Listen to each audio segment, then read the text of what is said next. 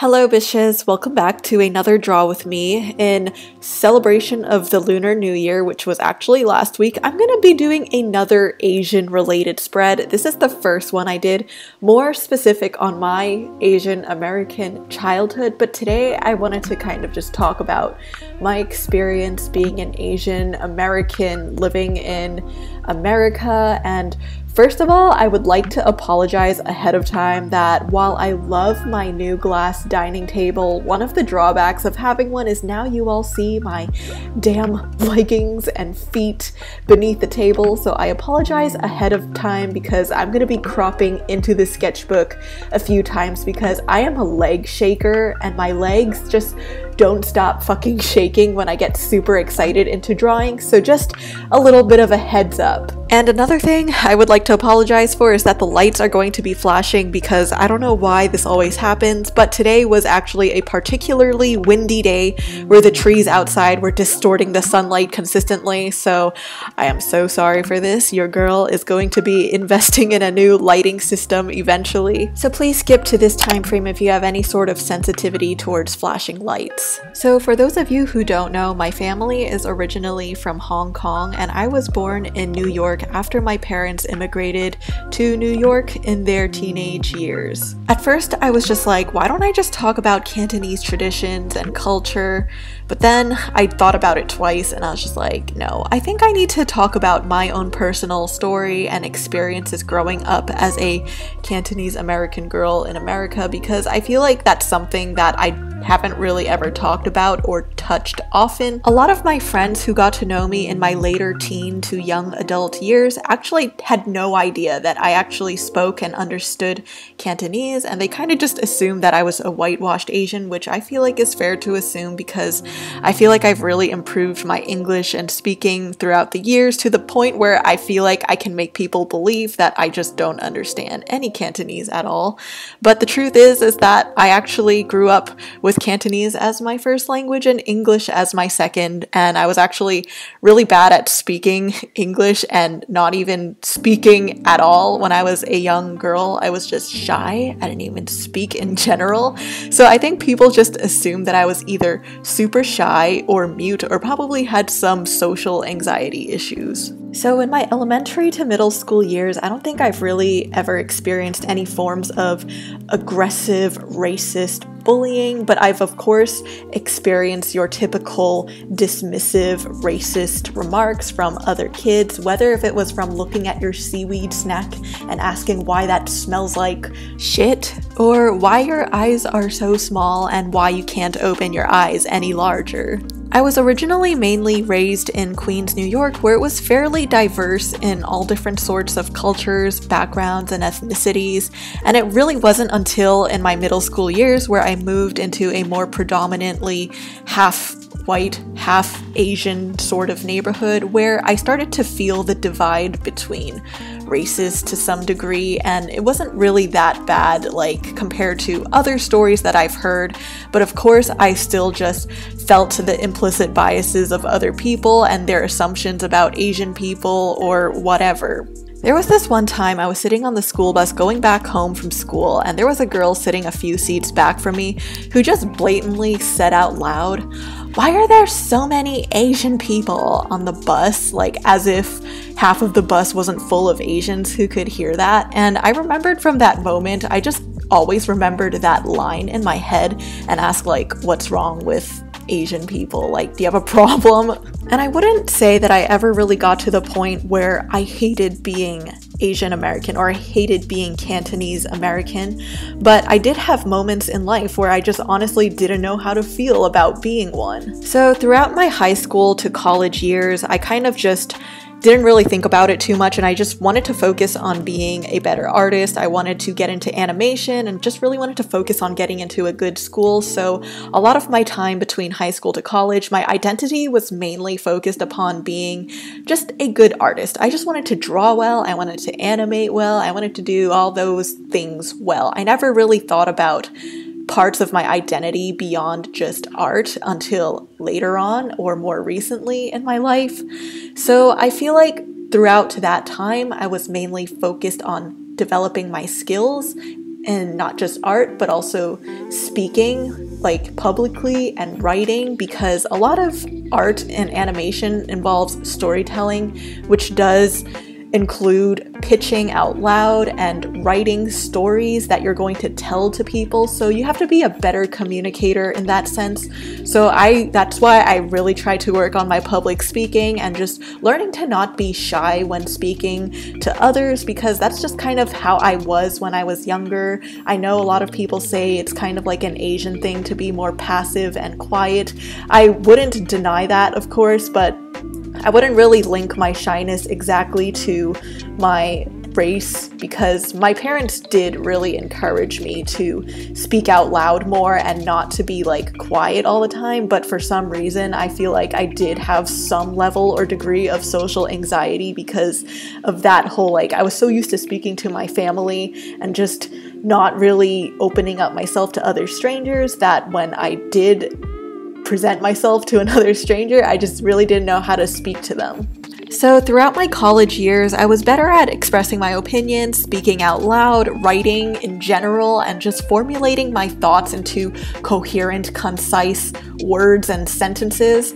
And I feel like during this time is also when people ironically started to assume that I was just this super whitewashed Asian who had no sense of my cultural identity. And I don't blame them once again, because I feel like I never really took the initiative to talk about my Cantonese background, so it's not their fault. But at the same time, I just felt like for some reason, whenever people hear the way I spoke or just saw the way I wrote, they just assumed that I just knew English so fluently to the point that, you know, I have no sense of Chinese, even though I took like over 7 years of Chinese class throughout my middle school years and still have nightmares about missing my homework to this day. It even got to the point where there were a few rare occasions where people just actually straight up called me white. In regards to the people who kind of assumed I was a whitewashed Asian, I honestly at first didn't know how to feel about it, but I was also able to somewhat believe why they thought I was super whitewashed. But to the people who actually just called me straight up white, that was when I was just like, excuse me?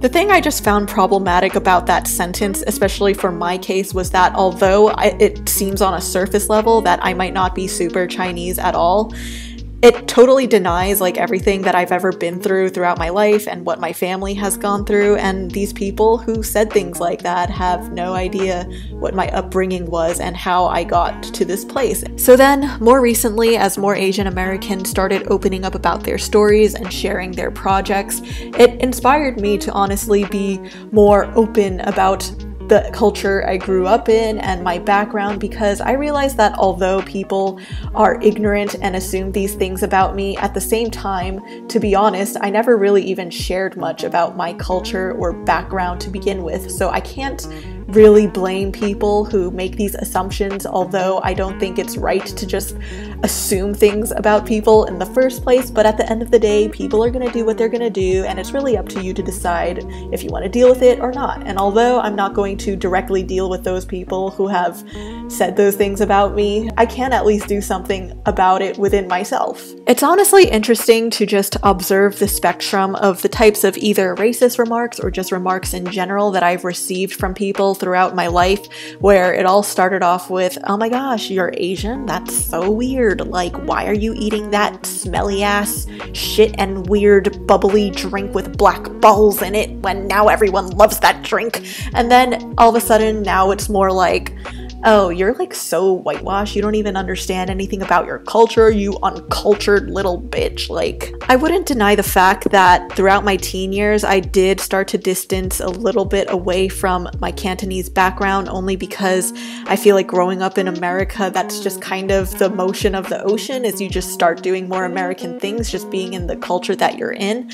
That, especially when my grandparents passed away, that was when I started losing more of the language speaking aspects, or like celebrating the holidays with everyone and whatnot. And that's also when I moved to California, so I couldn't even celebrate like the regular Chinese types of holidays with my family around, because I was just on the other side of the country. So more recently, I've been trying to find more things within Cantonese culture to just enjoy, whether if it's from the media or the food or learning the language. And let me just tell you that Trying to learn Cantonese, the resources out there are so much more limited compared to learning Mandarin, Japanese, and Korean. I feel like there are so many resources out there for learning those languages, but when it comes to Cantonese, I feel like there's so little out there. It's either that or some of the resources are just so outdated that I don't know if it's going to be really appealing, especially for today's generation who are interested in learning Cantonese but want to learn it in the way that is as fun as people learning Mandarin, Japanese, or Korean. So thankfully, because I am persistent, I have actually found a lot of good films, YouTubers, or just things online randomly that I felt were really helping me feed on my interest in rediscovering my Cantonese side, and I will link them at the end of this video for any of you who are either Cantonese and are also in a similar search, or for anyone who is just interested in learning more about Cantonese or Chinese culture. I also just realized that I've been drawing this whole spread and not really talked or elaborate about what I'm doing. So while I was speaking about very serious topics, it's just like I'm just drawing food in the background, like what is the correlation? But the correlation is, of course, the fact that there are two split cultures and one person, which is me. So I don't think it takes much to explain, but the left side is my American side, symbolized with kind of American foods, and then the right side is my Cantonese side, and I really specifically just chose snacks and foods that are very specific towards Cantonese culture because, once again, I feel like China is so big and there's so many cultures and ethnicities within China that when you say Chinese, it can mean a lot of things, and for me, that is Cantonese. At the end of the day, I know this is super basic to say, I'm sorry, but Pinterest quote ahead. But I'm super thankful for all the experiences I've had in my past, whether if they were good or bad, because I feel like it all ultimately motivated me to get to this point where I'm really making a conscious effort to be more appreciative and showing displays of appreciation towards my culture. And I really hope that in the future too, I can see more representation of Cantonese culture or just more Asian representation on the screen or in books or in any sorts of media consumption. I feel like, especially with all of the recent Asian hate crimes uprising, I feel like it's becoming more and more important to at least bring more attention to our voices and just even share your own personal stories. And I don't feel like everything has to always be about all these negative experiences you had growing up being Asian American. Like, I don't know, there are great things that I've experienced about being Cantonese American, like growing up and walking around and getting the dan tots with my grandpa, or just having dim sum on the mornings of the weekends, and just sipping on these lemon tea juice boxes in my grandpa's old tenement apartment. I hate saying this, but in a way, I feel special just having these parts of myself that maybe some people might never truly understand, and it is up to me to share that with others. So I think that's something that is really precious about having your own culture. So I feel like for any of you who are currently in conflict about it, like, you have something that's super special about you that, you know, no one will really understand, but you have the power to enlighten people with your story. But yeah, if you have any stories of your own regarding your relationship to your culture, I'd love to hear it in the comments below, because that's just been something that I've been interested in hearing from others lately.